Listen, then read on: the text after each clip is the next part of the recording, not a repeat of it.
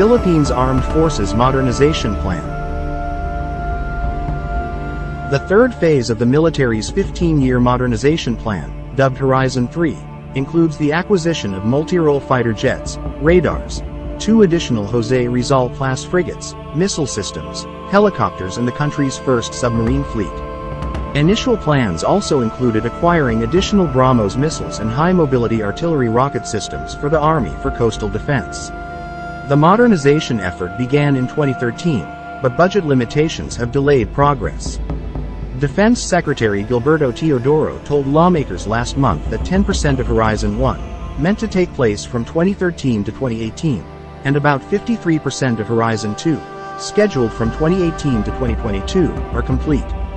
However, in response to clashes between China and the Philippines in recent weeks, Manila is speeding up its acquisition plans, with the legislature earmarking 45 billion pesos in defense spending for 2024.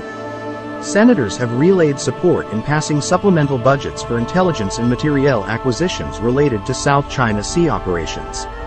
Last week, the Defense Department ordered 3 C-130J-30 Super Hercules tactical airlifters for delivery in 2026, according to a news release from Lockheed Martin. The Philippines is also expecting to receive 2 BrahMos missile units in December from India, more Acero-class gunboats next year under a deal with Israel, 2 new landing dock platforms from Indonesia next year, 2 corvettes from South Korea around the 2025 and 2026 time frame, and 6 offshore patrol vessels also from South Korea in 2028. Horizon 3 requires 500 billion pesos spread out over the next 6 years, but it is unclear how the government intends to finance the program. However, some countries have offered assistance. For example, France pitched its Scorpene diesel-electric submarines as early as 2019, and its proposal includes helping the Philippines Navy develop its base in Zambales. Others bidding to supply the Philippines with submarines include Spain, which submitted a $1.7 billion offer to supply 2 S-80 class submarine, and South Korea's Hanwha Ocean, which updated its proposal last month for 2 Jongbogo 3 diesel-electric submarines. The estimated budget for procuring 2 submarines has been pegged at 70 to 100 billion Philippine pesos or 1.3 to 1.8 billion United States dollars. The procurement is part of the Philippines Navy's Horizon 3 modernization plan from 2023 to 2028. Once the deal is finalized, it will take at least 5 years for the first of the submarines to enter the fleet.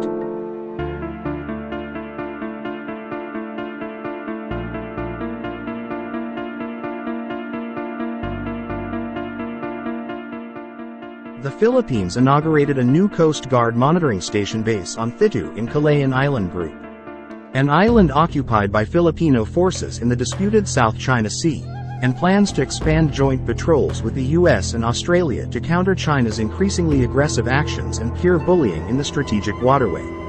The completion of the station, which will be officially commissioned in early 2024, was designed to enhance the monitoring capabilities of the Philippines in the South China Sea region.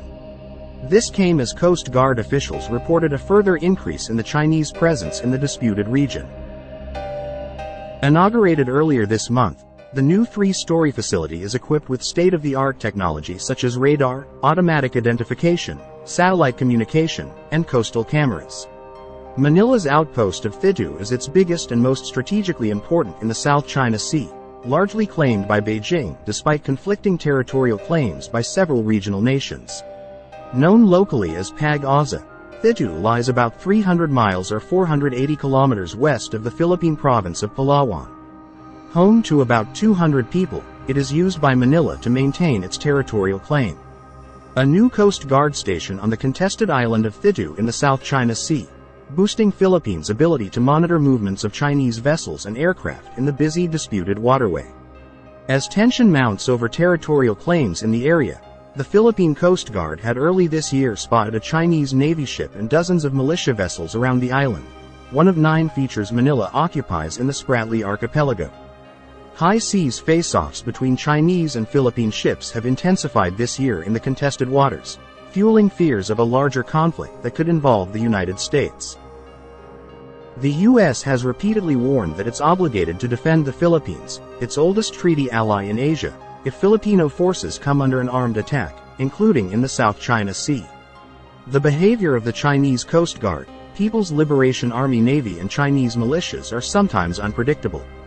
They do not adhere to the international order and to the rule of law of the seas. What China's describing as gray zone tactics are pure bullying, and it's purely illegal. Dwarfed by China's military might, the Philippines decided this year to allow an expansion of the U.S. military presence in its local camps under a 2014 defense pact. It also recently launched joint sea and air patrols with the United States and Australia in a new deterrence strategy that puts the two allied powers on a collision course with Beijing. On related news, Japan has delivered to the Philippines the first unit of a long-range air surveillance radar system to be used by the Philippine Air Force. It was part of the first major deal on military hardware that Japan had reached with another country since easing its self-imposed prohibition on arms exports. The 5.5 billion pesos shipment was made last month while work is ongoing on the remaining units for future delivery, the Japanese manufacturer Mitsubishi Electric Company said in a statement last week. The company made the announcement on the eve of the arrival of Japanese Prime Minister Fumio Kishida in Manila for a two-day official visit. For Japan, the Philippines is a strategic partner that will share basic defense values and to enhance cooperation in defense equipment and technology. This is important for ensuring peace and stability in Japan and the region, particularly in South China Sea. In 2014, Tokyo lifted its arms export ban for the first time since its defeat in World War II. On the Philippine side, the Department of National Defense ordered 3 fixed and 1 mobile long-range air surveillance radars in 2020 for 5.5 pesos billion under a government-to-government deal. In an earlier statement, the Philippines Department of National Defense said the upgrade was expected to help detect, identify, and correlate any threats and intrusions within the country's exclusive economic zone. The first radar delivered in October was installed in a location facing the West Philippine Sea. The country's EEZ and the West Philippine Sea in general have been the site of recurring tensions between Philippine and Chinese Coast Guard vessels, leading to on and off diplomatic rifts between Manila and Beijing. The new warning and control radar system, FPS-3ME, can detect multiple fighter jets and ballistic missiles. The FPS-3ME is an improved version of the FPS-3 radar, which has been used by the Japan Air Self-Defense Force, according to manufacturer Mitsubishi Electric Corporation. The Japanese company in August 2020 signed a contract with the Philippine Defense Department worth about $100 million for 4 FPS-3ME radars. Domestic production for the first radar concluded in October 2022, and the Philippine Air Force received it last week. The second radar is meant for the Philippine Navy, and its acquisition is made possible thanks to $4.2 million from a Japanese-run security assistance program, according to the Japanese and Philippine governments. Neither the Japanese government nor Mitsubishi have disclosed the status of the remaining radar systems on order. The coastal radar systems are a vital addition to the armed forces of the Philippines' maritime defense capabilities and will bolster its ability to monitor and protect its extensive coastline, ensuring the safety and security of its seas. The capability of the Philippine Navy to build its own major warship vessels may no longer be a far-fetched idea. In fact, it might happen next year, as the Philippine Navy eyes foreign shipbuilders to acquire additional multi-mission vessels, including warships and submarines.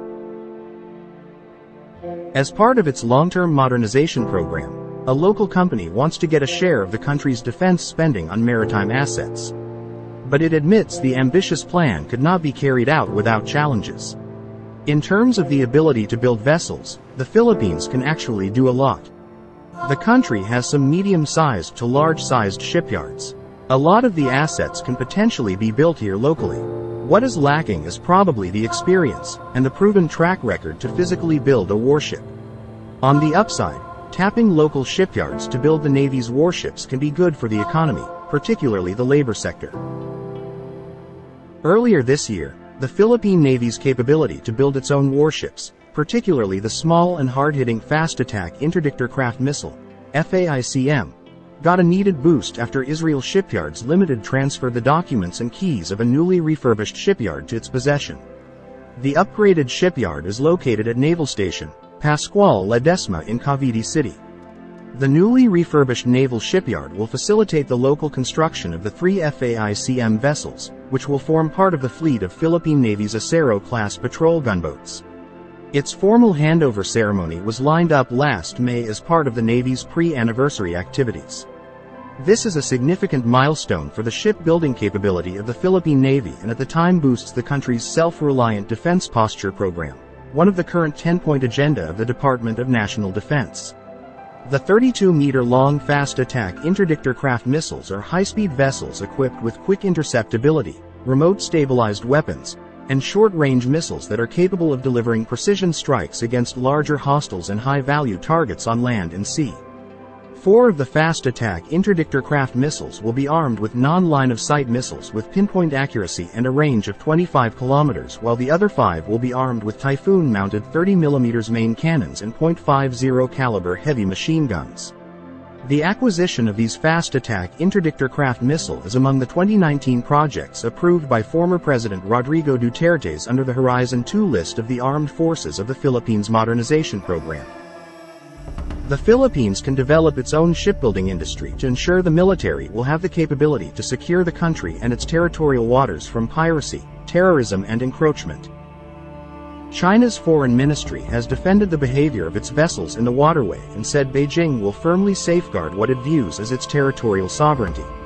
Since taking office in 2022, Philippine President Marcos Jr. has taken a stronger stance over the South China Sea than his predecessor, Rodrigo Duterte's, amid the wider power struggle that has been playing out in the region for years. The South China Sea is widely seen as a potential flashpoint for global conflict, and the recent confrontations between Manila and Beijing have raised concerns among Western observers of potentially developing into an international incident if China, a global power, decides to act more forcefully against the Philippines, a U.S. treaty ally. Washington and Manila are bound by a mutual defense treaty signed in 1951 that remains in force, stipulating that both sides would help defend each other if either were attacked by a third party. Marcos has strengthened U.S. relations that had frayed under his predecessor, with the two allies touting potential future joint patrols in the South China Sea. Philippine Defense Secretary equated Chinese behavior in the region to that of a schoolyard bully. Recent incidents that have the region on edge include Chinese water cannons blocking the resupply of a shipwrecked Philippine military outpost, and a lone Filipino diver cutting through a floating Chinese barrier. Earlier this year, the Philippine Coast Guard accused a Chinese Coast Guard ship of pointing a military-grade laser at some of its crew, temporarily blinding them. In recent weeks, the Ayungin Shoal has been the target of Chinese efforts to stake its claim on territory to which the Philippines has sovereign rights.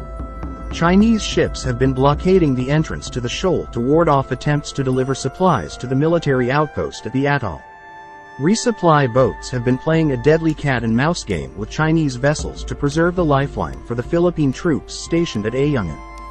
The harassment by Chinese vessels, which includes firing a water cannon at a Philippine boat, has been documented on video as evidence of the brazen disregard for Philippine sovereignty. Beijing has been unmoved by the close to 100 diplomatic protests filed by Manila and continues to build up its flotilla of military and fishing vessels in the West Philippine Sea.